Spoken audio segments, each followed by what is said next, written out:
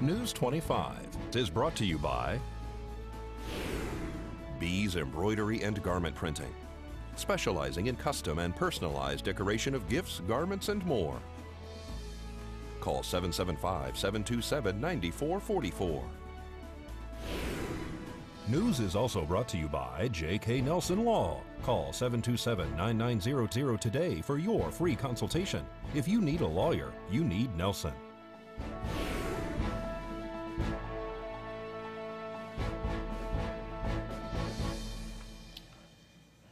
Tonight, several homes burned to the ground in a mobile home park, and a local car dealership is offering a reward for a stolen vehicle. News 25 starts now.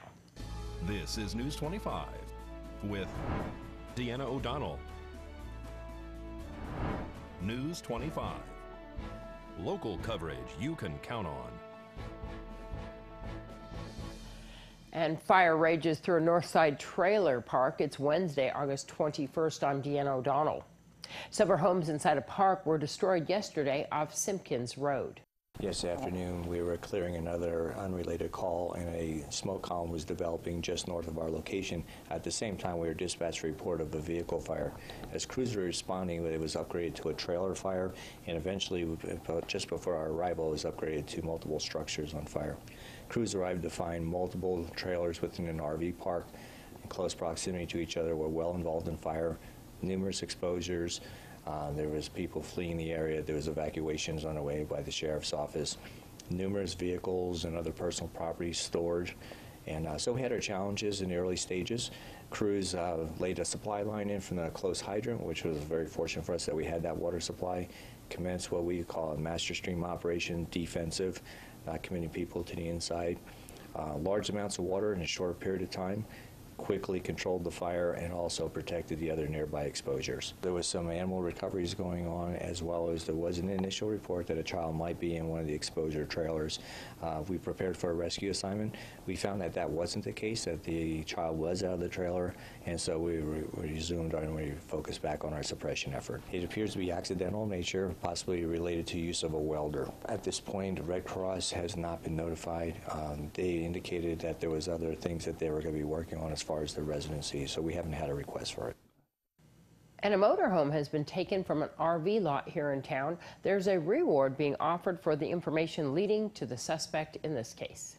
The Nye County Sheriff's Office has issued a press release regarding a stolen vehicle. According to the report, on July 14, a 2012 Forest River Wildwood trailer was stolen from the Saida Trudeau auto dealership here in Pahrump. They say that the owner, Don Trudeau, purchased the trailer at auction. He transported it to Country Roads RV lot on Highway 160. The next day, when he returned on July 15th, the RV was missing. The trailer is valued at $13,000. If you have any information about this theft, you can contact the Nye County Sheriff's Office at 775-751-7000. You can even email them at sheriff@co.nye.nv.us. You can remain anonymous. Saida Trudeau is offering a $5,000 reward to anyone with information leading to a conviction. The trailer is described as a single wide with a pop-out. It is white with the word Wildwood and black designs.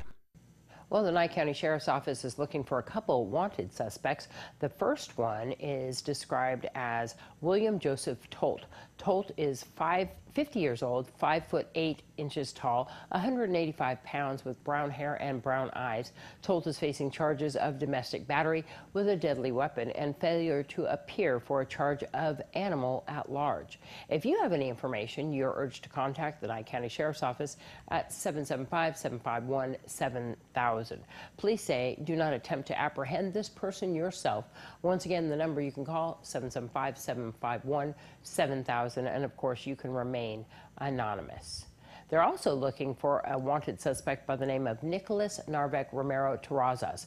Romero Terrazas is described as 32 years old, 5'5" tall, 170 pounds, with black hair and brown eyes. Romero Terrazas is facing charges of failure to appear for the third DUI and failure to appear for unlawful possession of fireworks.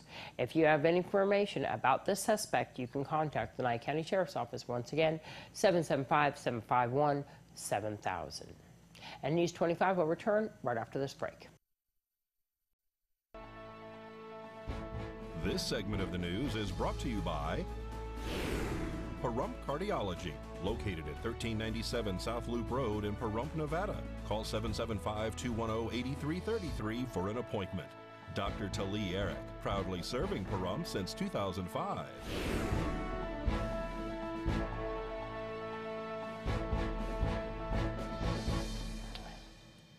And welcome back to News 25. Well, luxury items could see a decline in sales if protests continue. Angela Miles explains. Here's Angela Miles with today's Business First Brief. Topping our news, it's high summer and the heat is on for investors and traders awaiting clues about the next moves by central bankers worldwide, including the U.S. Fed. Today, the Fed minutes will be released, which could reveal what the Federal Reserve policymakers are thinking about future rate cuts. On Friday, Chairman Jerome Powell will deliver his keynote speech at the Fed's annual gathering in Jackson Hole, Wyoming, and the G7 summit is set for Saturday in Southwest France. The economic effect of the Hong Kong protests continues. According to analysts, sales of luxury brands such as Cartier watches are slipping. If the protests persist, luxury brand sales in Hong Kong could decline as much as 60%. Coach has about a 4% sales exposure to that area. To find out where you can see us every day, go to businessfirstam.com. Thanks so much, Angela. Well, the courts are busy lately with a full calendar of cases. Here's Unette Gentry to fill us in. In this week's court report, a criminal complaint has now been filed in Beatty Justice Court against owners of the now closed Northwest Academy boarding school in Amargosa. The formal arraignment that was scheduled for Monday was waived for Marcel Chapuis and his wife, Patricia Chapuis. The couple was arrested in Las Vegas connected to charges of allowing child abuse or neglect. Those allegations stem from an investigation into the school's tap water, which officials say contained high levels of arsenic, which is poisonous and could cause cancer. Investigators determined that Northwest Academy's water had been contaminated for more than 2 years. Former teacher Caleb Hill was arrested in an unrelated incident also involving then students at Northwest Academy. And Hill, according to his arrest report, left one student with bruising and another with a bloody nose. Both the Chapuis and Hill now have proceedings scheduled in Beatty Court on September 9th. Notably, Hill is scheduled for an arraignment that day, but Beatty Court clerks say no criminal complaint has been filed against Hill yet. Michael Wilson's trial has now been continued to March 2020. During Wilson's calendar call, he appeared while in custody, and the court noted the public defender change since Ronnie Boscovich now represents Wilson. Consequently, it was noted that the new public defender just received the case, so defense addresses the court and needs time for discovery and to prepare. The state is ready to move forward, but does understand the need for a continuance. Finally, the court questions Wilson, who states that he is in fact asking for a continuance. The court has now scheduled Wilson's trial for March 23rd through 27th, then March 31st through April 3rd, and April 13th through 17th with a calendar call on February 21st, 2020. Wilson's brother Dakota Saldivar, is scheduled to be in district court this Friday for his calendar call. The two Pahrump teens were arrested after they admitted to gruesomely stabbing and killing their mother, Dawn Liebig.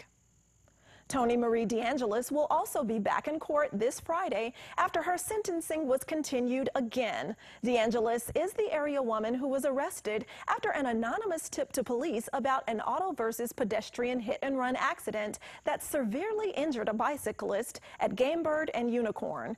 During DeAngelis's latest court proceeding, the victim did not show up, and the state is not positive positive whether he was notified or not. Parole and Probation states the victim was present at the last hearing when the matter was continued. The court now continues DeAngelis' sentencing to August 23rd to contact the victim.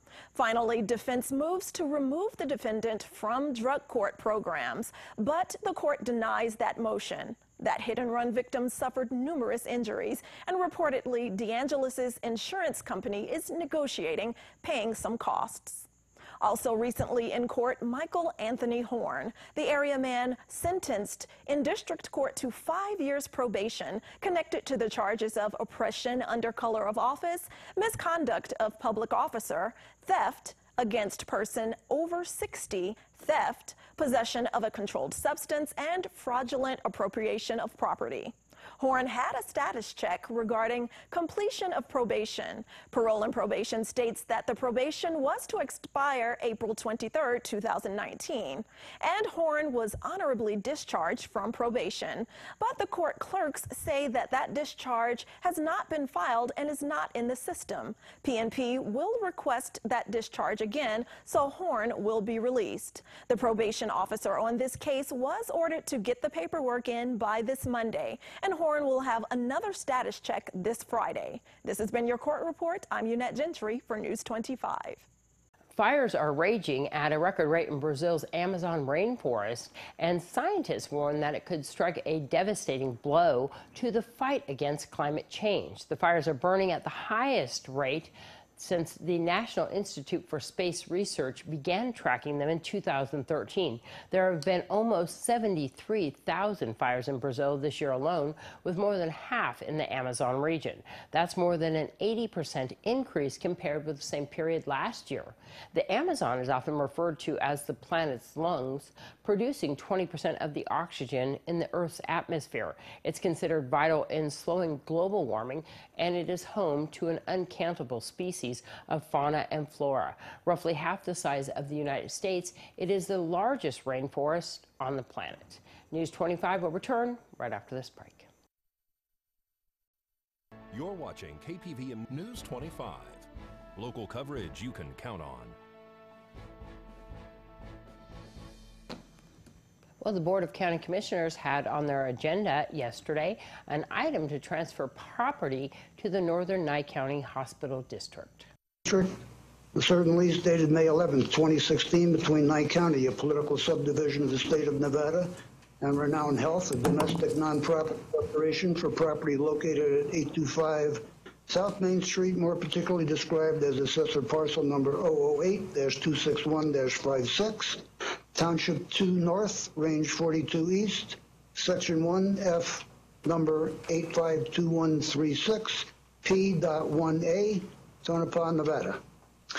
Mr. Chairman, I do have a motion prepared for this one as well.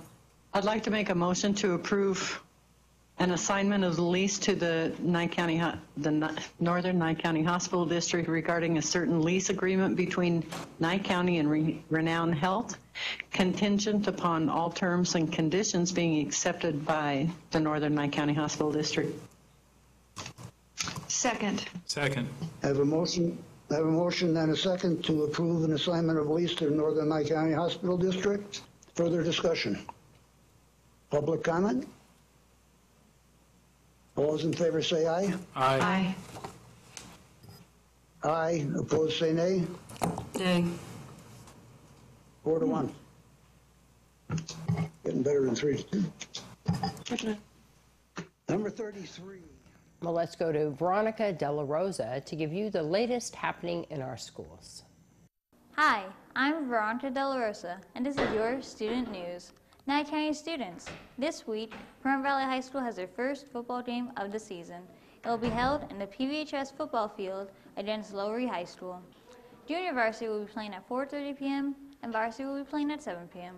It's $3 for student entry and $5 for adults. So please go and support our team. The WIOA Youth Works program assists youth in gaining an educational degree. It also helps students gain long-term employment. They do educational services, work readiness training, youth development, and gives you connections to a community. For more information, contact Andrew Gonzalez at 775-727-9970 or Monique Fisher at 775-537-2323. Improv Club is having their first meeting tomorrow, August 22nd, in the auditorium. It will be held from 2:30 p.m. to 4. Please go if you wish to do improv. This has been Veronica De La Rosa with your Student News. News 25 Weather Cam is brought to you by Lerner and Rowe Injury Attorney's Office in Pahrump. In a wreck, need a check? Call 702-877-1500. Well, let's take a look outside on that weather cam and see what our current conditions are. Beautiful skies. Looks pretty much like it's been looking every single day out there with no clouds. We're going to find out more with our forecast with Michael Donahue right after this break.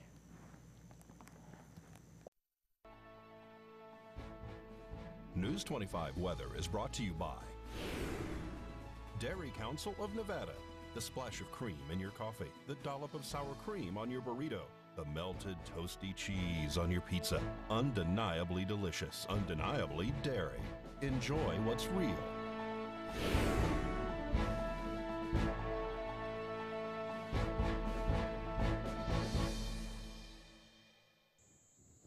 Hello and welcome back to News 25. I'm Michael Donahue with today's weather.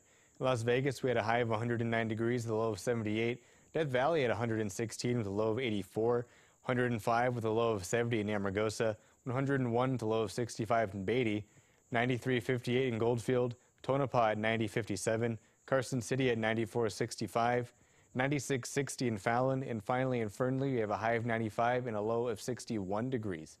Now today in Pahrump, we had nice sunny skies. Our high today was 105 degrees. Winds coming out the south-southwest at 11 miles per hour. Our humidity at 7% and our sunrise at 6:06 this morning. And for tonight, it's currently 102 degrees outside with clear skies. Our low tonight is expected to be 72 degrees. Winds coming out the east-southeast at 7 miles per hour. 10% for our humidity and our sunset at 7:26 tonight. Now looking ahead to our 7-day, it's stayed pretty consistent this week. We're still going to see some nice sunny skies all week long with the exception of some clouds this Thursday. Temperature-wise, also not too many changes. We're just going to be hanging out in those low hundreds, just between 101 and 104 degrees, with our overnights just chilling out in those low to mid-70s, just between 72 and 77 degrees. So now with that, we're going to throw it back to the desk with Deanna. Thank you so much, Michael. Well, we want to remind everybody of several things. The Pahrump Fall Festival will be held September 26th through the 29th at Petrick Park. We'll have lots of entertainment, of course, on the stage. I'll be emceeing. Davis Amusements will be there with all their carnival rides. We have a rodeo, a parade on Saturday morning, September 28th from 9 a.m. And if you want to join the parade, you just need to send in your parade applications to the Pahrump Valley Chamber of Commerce. You can even find out more by going online to Pahrump Valley Chamber of Commerce and finding out all the details of the Pahrump Fall Festival. Also, the neighborhood cleanup will be happening on August 31st. We are going to be meeting at the Bob Roode Community Center at 9 a.m. It's going to be from 9 until noon. We're looking for as many people as possible to join the neighborhood cleanup. You can give me a call here, 775-727-9400, extension 201, or even better yet, you can go onto the neighborhood cleanup's Facebook page and even message me to get involved and help clean up in time for Fall Festival. We're also having a food drive this Saturday for the VFW Food Bank and the Food for Thought program that will be from 9 a.m. until 1 p.m. right in front of Walmart there. We're going to help feed those veterans and children in our community. Come and donate, and of course we're looking for volunteers to help out collecting the food donations as well.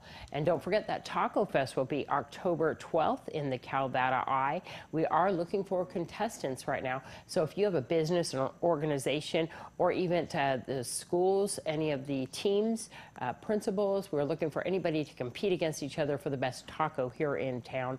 You need to go onto the Pahrump Taco Fest Facebook page. You can message us. You can also go to Quality Signs or email Quality Signs at sales@qualitysignsnv.com. You can even give them a call at 775-537-5575 to get your application in now for that Pahrump Taco Fest, and we'll see you in the Calvada Eye. That's going to be held from 10 a.m. until 4 p.m. Well, that's going to wrap up this edition of News 25. I'm Deanna O'Donnell from all of us here at KPVM-TV and Ace Country Radio. Have a great night. We'll see you back here tomorrow.